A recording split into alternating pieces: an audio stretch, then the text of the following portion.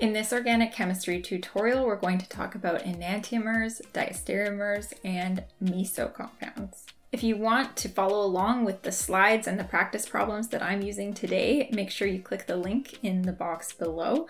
And while you're at the website, make sure you check out all the other organic chemistry resources on there. Let's get started.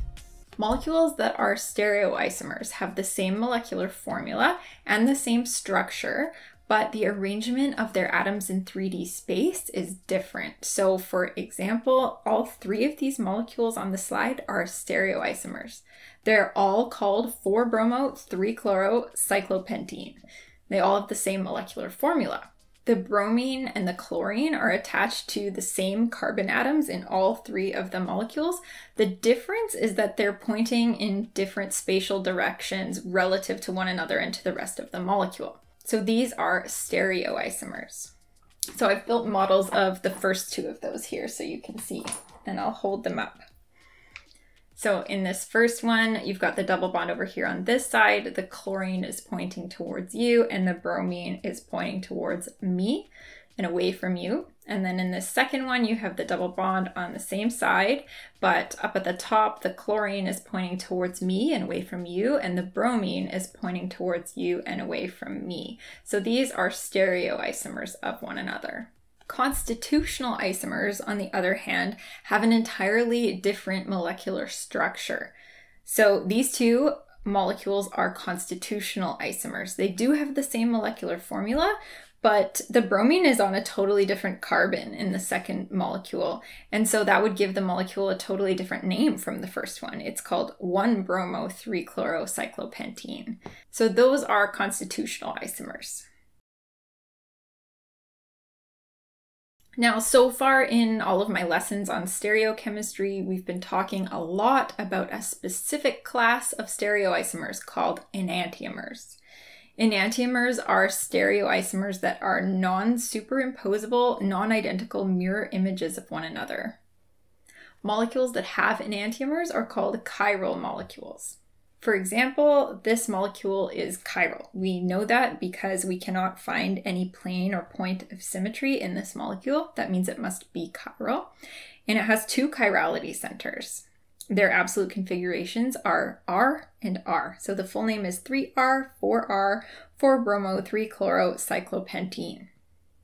And the enantiomer of this molecule, which is the mirror image of the original, has the configurations S and S. So its full name is 3S, 4S, 4-bromo-3-chloro-cyclopentene. And we can tell it's a mirror image if we just simply rotate that second molecule around an axis, and then we can see clearly that it is the mirror image of the first one.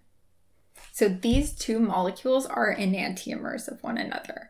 We can tell that they're enantiomers, one, because we were able to turn one of them around and view it so that we could see that it's a mirror image of the first one.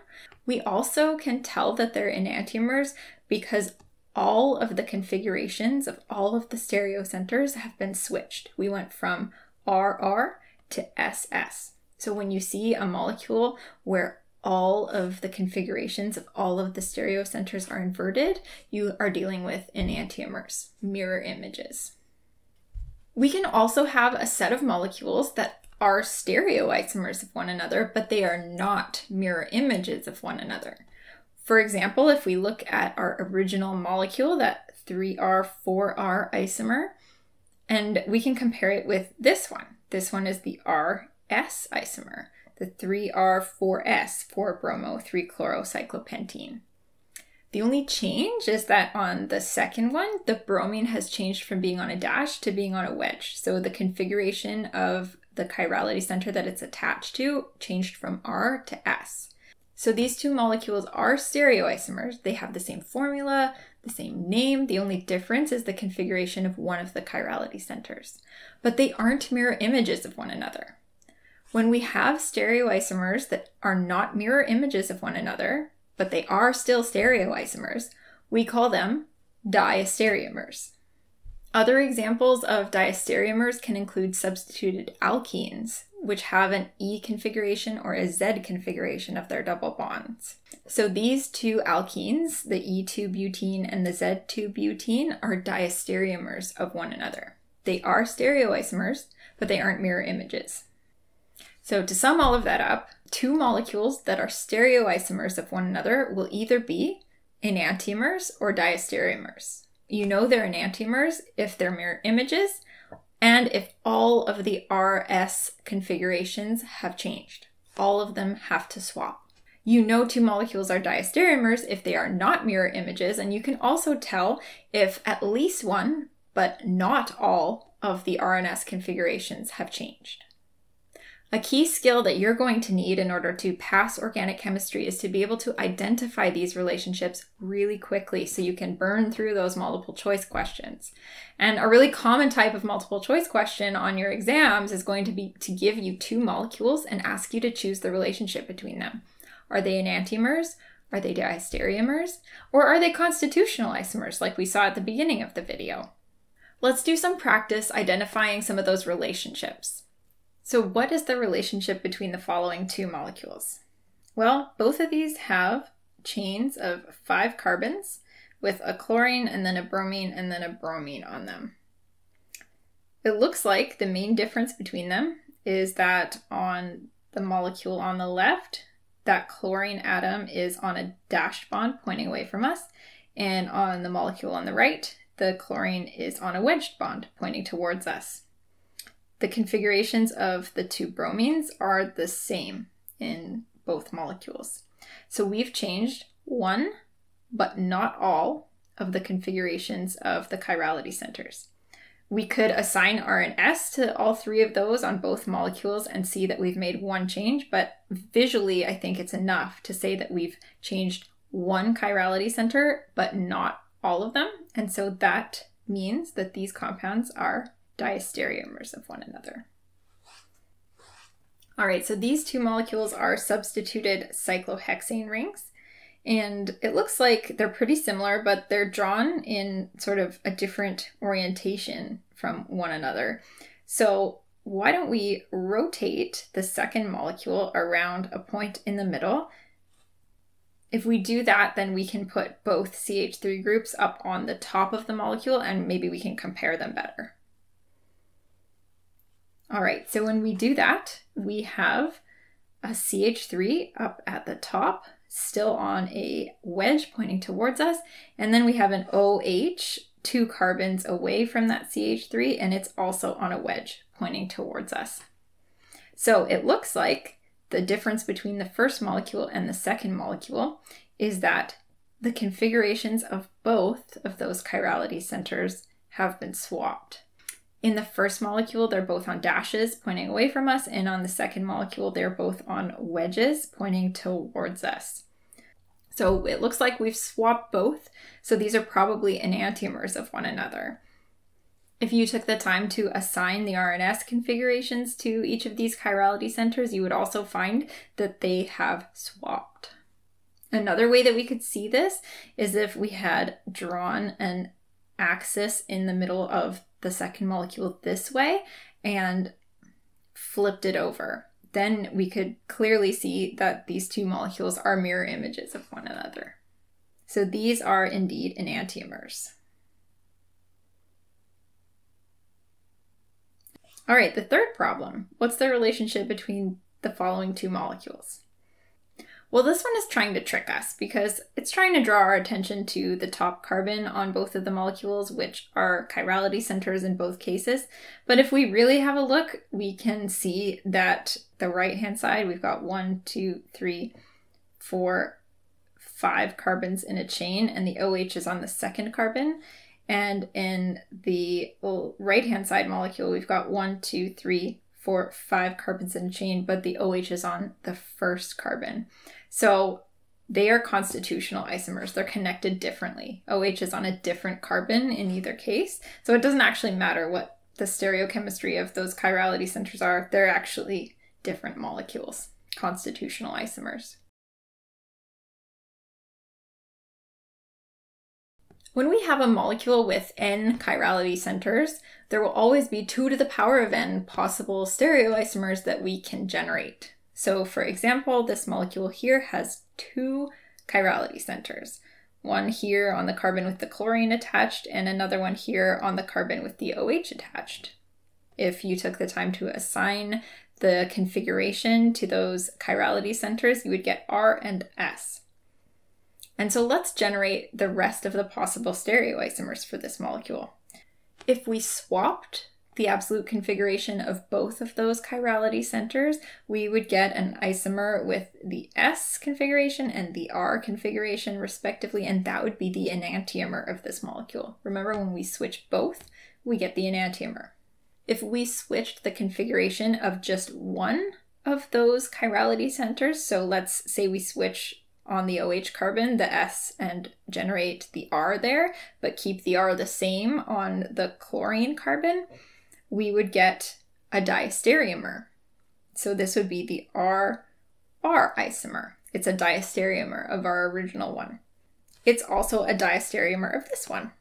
And then if we take the RR isomer and we generate the mirror image of that one by changing both chirality centers, so we get the SS, that is the enantiomer of this one, and it's also a diastereomer of the other two. So that's all our possible stereoisomers.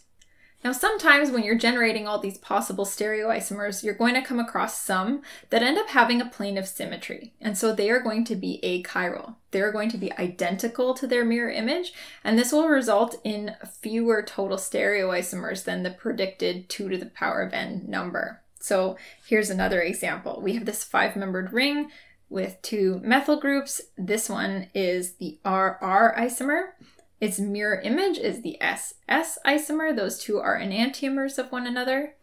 If we change the second R to an S, we would get the RS isomer. That's a diastereomer of both of those first ones. But if we generate the mirror image of this RS isomer, if we generate its enantiomer by changing both chirality centers, we get the SR. And if we look closely at the RS and the SR, we realize that they have a plane of symmetry. And so these are not chiral. So they actually can't have an enantiomer. And if we, for example, turn around our second isomer down here, just rotated it around this axis, we actually get a superimposed exact same molecule as the first one. So this is what we call a meso compound. A meso compound is a stereoisomer that ends up being achiral, and so it doesn't have a mirror image. An important thing to remember when you're studying is that meso isn't one of the relationships. Meso just describes the type of compound it is. A meso compound and its mirror image are the same. They are identical. That's the relationship. And meso describes an achiral molecule that has chirality centers. So for example, these 2 molecules here below, they are the same. The relationship between the 2 of them is that they are the same. They are identical. And we would describe this one compound as a meso compound. So this is a meso compound. This is a meso compound. They are the same thing.